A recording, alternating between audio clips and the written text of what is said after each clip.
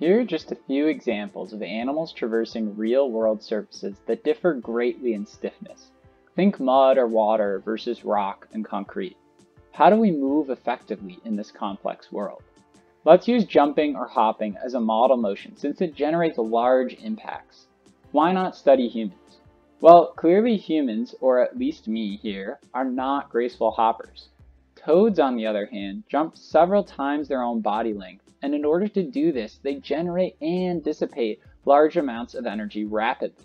This would be like if dunking a basketball from the three-point line was as easy as taking a step for you and me. Toads' legs are also highly evolved for jumping, and their arms for landing. If you listen closely, you can actually hear how evolved each limb is for that task.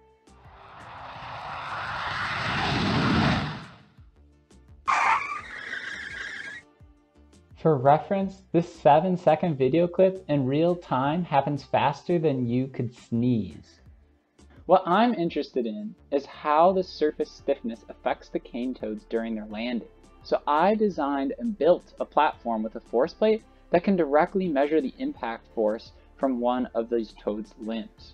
The platform can be locked in place for a rigid or hard landing, or it can be allowed to move up and down along a linear translation stage. We can then attach springs to adjust the surface stiffness and see how the toads land on a surface that depresses underneath them. I found that toads land just as well on hard surfaces as they do on springy surfaces, and they do so without changing their arm motion, impact forces, or energy.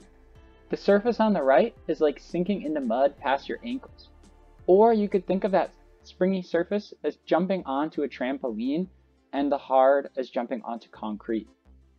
I also looked at the size or the inertial mass of the landing pad, since the first pad on the left was almost 10 times the mass of the toads. As you can see, toads aren't tripped up by the smaller landing pad depressing faster. To put this in perspective, the toad pushing down the smaller platform would be similar to you pushing your friend in an office chair. The larger platform would be like you pushing a small car. We can actually move our friend and the car a similar distance, but it takes much longer to move the more massive car that same distance, just like the toad trying to move the larger platform.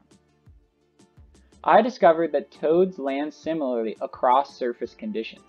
Here we see their arm compression during landing was similar whether the surface was rigid like the one on the far left, or increasingly springy like the surfaces on the right of the graph.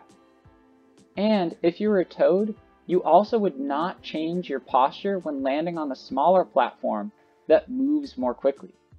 Toads clearly use a strategy that results in similar landing behavior across a wide range of surface conditions. By understanding how toads move, we can draw general insights that help us learn how animals navigate a complex world.